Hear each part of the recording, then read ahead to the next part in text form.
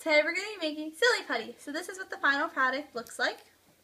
And so what you're going to need is glue, water, this is the same cup that I made the previous one in, and borax. So what you're going to do is you're going to take a cup and you're going to put water in it about 1/4 of the way. And then you're going to add glue.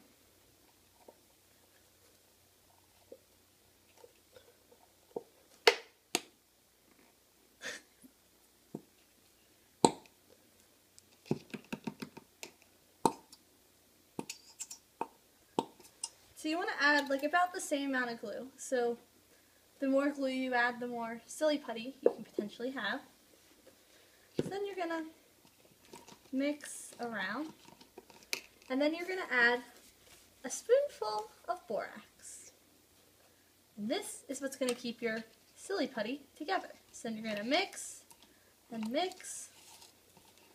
And then you're going to start to get this glob.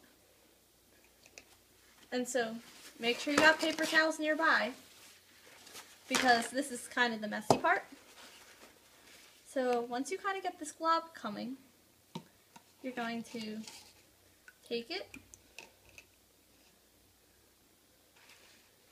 and you're going to squeeze out the remaining glue in it. So some of the glue might get on your hands. This one doesn't have that much glue in it. So you can see some of the glue comes out. That's good.